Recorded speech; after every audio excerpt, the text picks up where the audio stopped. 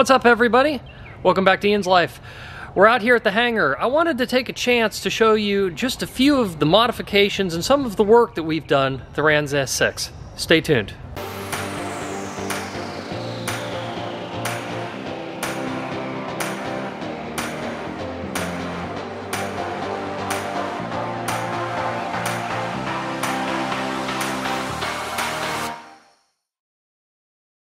I'm a little bit into some work now, and I just thought it would be a good chance to show you a little bit of the ownership of an experimental aircraft and some of the things you can do and that sometimes you have to do to keep your airplane flying and make it better for you. Right now, we're in the middle of an oil change, and while we had the oil out, we decided to take care of a problem we've been having with our oil temperatures.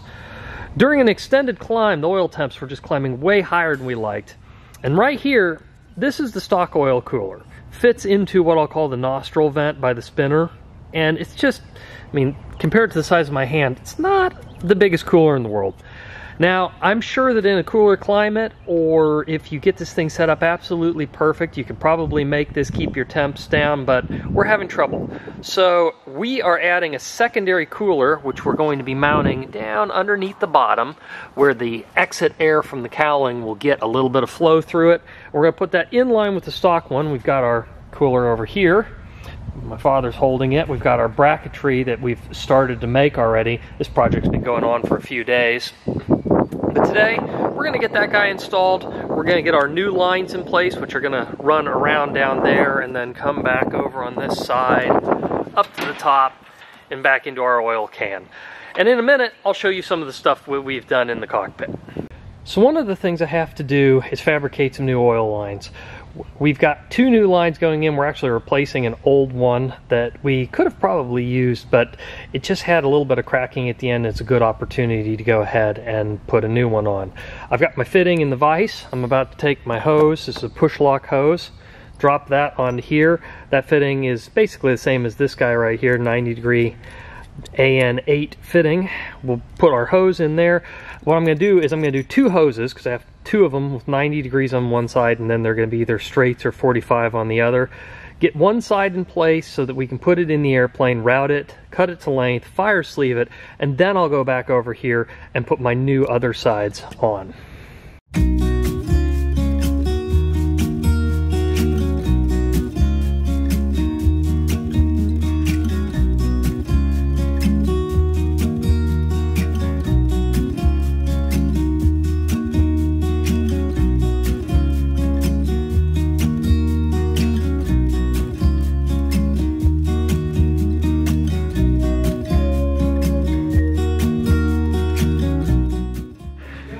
And that is our new ends.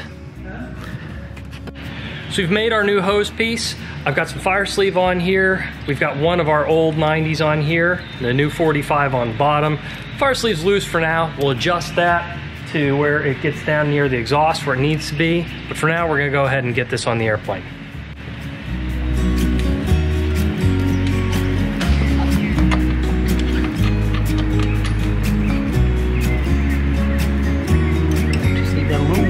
Rotate that guy, come around like so, and we probably want to crisscross. No, I think outside was better.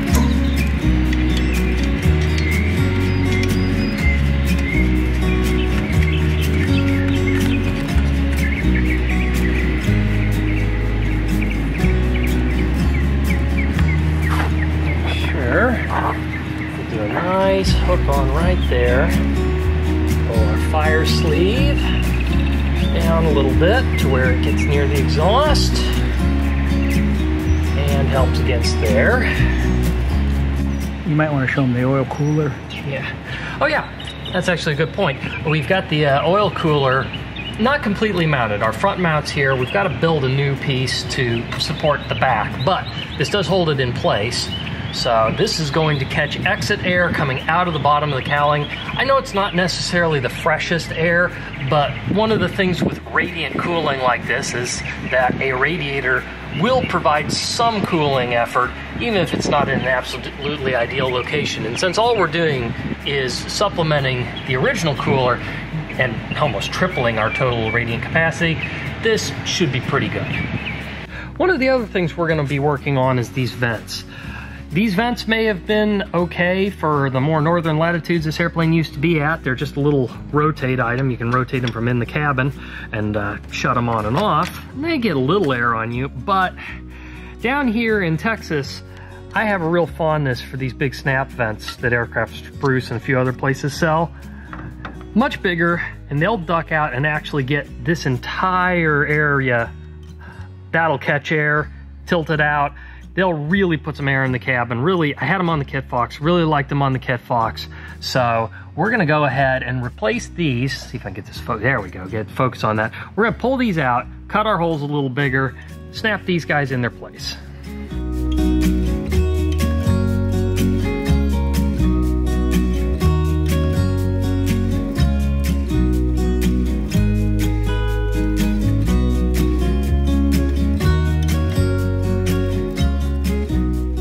Okay, now you'd think this would be the most terrifying part, but no, we missed that because all hands were on deck when we had to angle grind our stripped out bolt right here about 2 millimeters from our nice acrylic bubble doors. So now that makes for the terrifying part.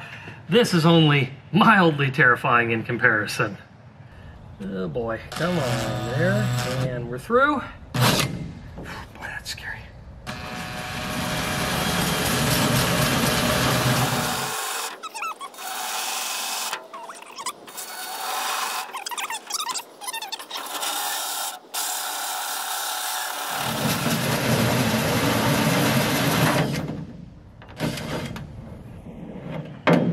Okay, so we lucked out. This circle is the perfect diameter, as it happens, to take out the screw holes. On that, you can see our original screw holes right on the very edge. We lucked out, we're perfect. No screw holes in the corner. And now, we can just... Did you bring any sandpaper to dress the edges? I did not bring any sandpaper to dress the edges, but you can't get to them anyway once the thing's in place. So I think what we do is take... So are we going to dress the edges and then put it in, or? I think all we need to do here is just do do this and sort of take off some of this flashing that's remained in place. If I can get to it. Yeah, and now we can take our new snap vent.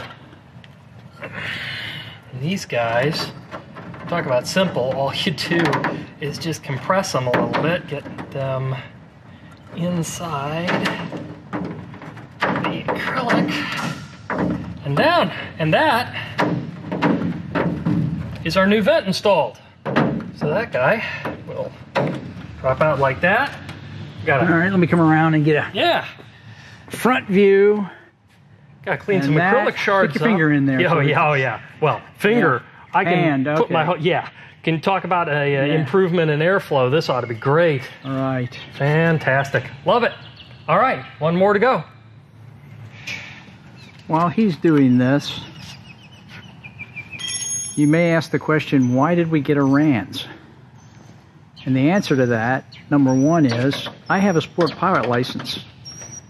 I don't have a regular pilot's license, so I'm limited to 1,390 pounds or whatever the sport pilot limit is.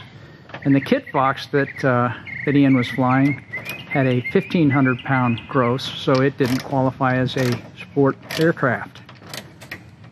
So we decided, so that Dad could fly, we'd get a sport aircraft. At the same time, Dad had a hard time landing the Kit Fox, and Ian went out and looked at different airplanes, and he flew an S7 and raved about how nice the controllability was and how easy it was to land. But in my talking with friends, everybody seemed to want a side-by-side aircraft. So I told him, go look at S6s and see if they fly as good as the S7. And although I think he likes the S7 a little better than the S6 is a pretty nice airplane. And the stick harmony, the control harmony on this aircraft is just wonderful. And Dad can land it really well. So we're super happy with this particular airplane. So that's the two reasons why we switched to the Rans.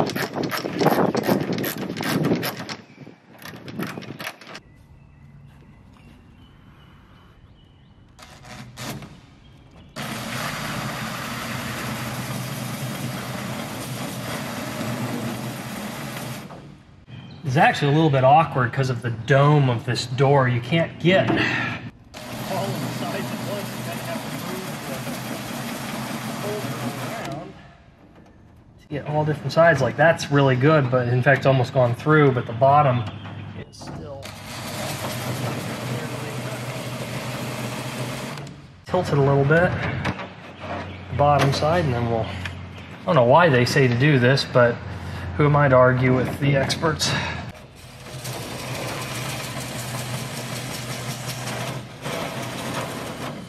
Oh, so easy. Love it! And yet again, we've taken out all of the screw holes right to the corner, so we should have nice, smooth, yeah. Just gotta clean up a little bit of flashing on the edge. Install the new vents.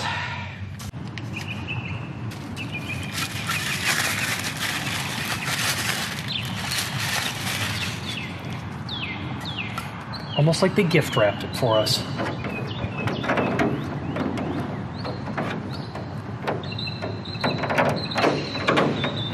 Okay. And that's the number 2 vent in place. Awesome. That is going to be great. I can't wait to fly with these. Fantastic. Now, we're cool. The airplane is well on its way to being cool. Good stuff. Try not to hold me down, feel alive when I'm in this town.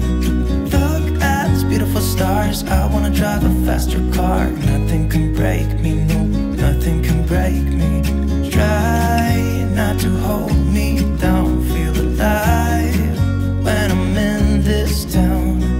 Look at these beautiful stars, I wanna take a trip to Mars. Nothing can break me, no, nothing can break me.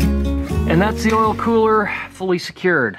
We've put a new bar in place here. You can see we just used some lined clamps to put our bar in here.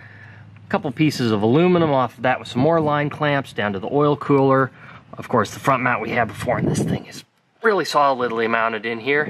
We've tightened down all the fittings, so next thing is going to be to put some oil in it, spin it over. We're going to pull the spark plugs off of it and disable the ignition module so we don't have any spark. Good morning. Shut down the fuel and spin it over until we have oil pressure. Once we've got oil pressure, go ahead and hook that all up, start it up.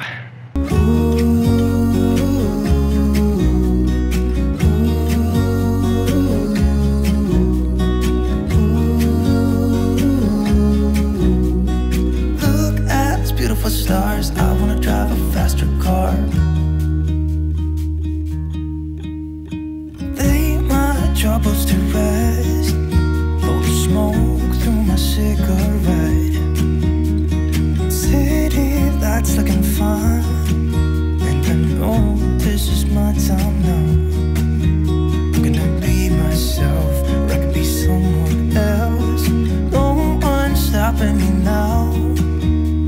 Skip my breaks, I'm gonna make mistakes. I just wanna feel alive. All right, we ran it, no leaks, and temperature stayed nice and cold while the cylinder heads were coming up. Now, not a fair judgment with no cowling on it. We don't really know how the airflow is going to be, and it's a fairly cool day, but it's a good start to everything. So we're gonna cowl it up, go for a little flight, see what we get. Not to hold me down, feel alive when I'm in this town.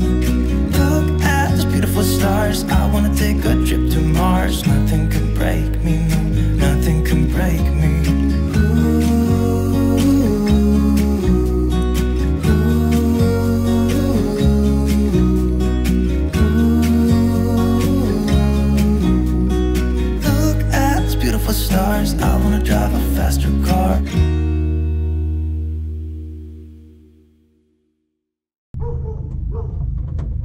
Clear.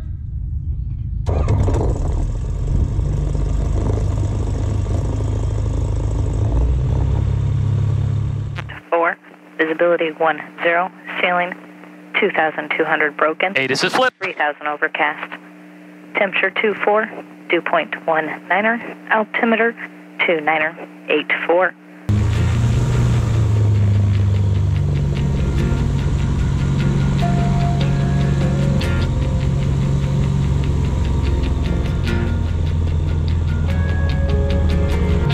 Both of my latches are latched. The pigtail is on the.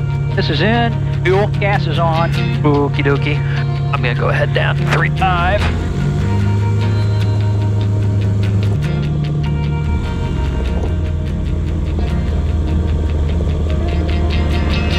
Runner 140 Bravo Hooks Tower, make right traffic, runway 35 right, clear for takeoff. 35 right, clear for takeoff, right traffic, 40 Bravo. All right, check our arrival in. No thing going on down there. And lights are on. Set. Bit of rain. As long as it doesn't get any worse, we're fine. And I don't see anything coming that's gonna get us. Okay, we're in the green. In the green. You keep an eye on those numbers as I'm flying. Thank you. Oil's now up to 180. That's a good sign. Overhead temperature's good. 27106 Victor inbound. November 710. Alright, max performance climb for altitude. Current wind 330 at 7, altimeter 2985, runway 35 left, clear to liner. Oil pressure's still good. Oil temperature's just under the green. Cylinder head temperature's good.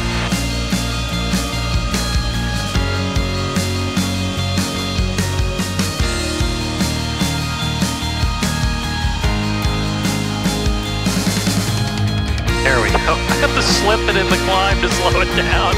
That's hilarious. Yeah, you're burning 8.2, 8.1. That's everything she's got. I want it that way. I want it to... Got a Cessna over here well below you. He's pulling out away from you. That's okay. Obviously. He's going around too. Yep. It's a race, 172 versus Ranza 6. Yeah. Watercraft Steelheads do have moderate precipitation about 1.5 miles south of the field, and heavy to severe, extreme precipitation about 3 miles south of the field. Yeah, we better put it back. I was going to say, our oil temps have actually gone back down again, so I'm going to call this good and say let's just bring it on back. Yeah.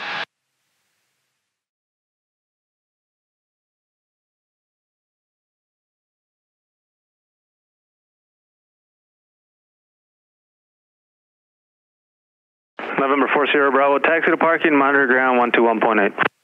Taxi park, ground point 8, thanks for your help, 40 Bravo.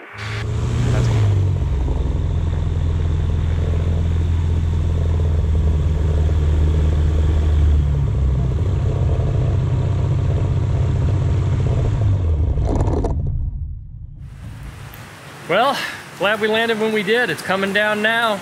But still, that's a good day of work. Oil coolers installed, vents are done, planes tested. As soon as the weather turns, we're good to go and do some flying. So that's all for this one. Until next time, like, subscribe, and see you on the next one.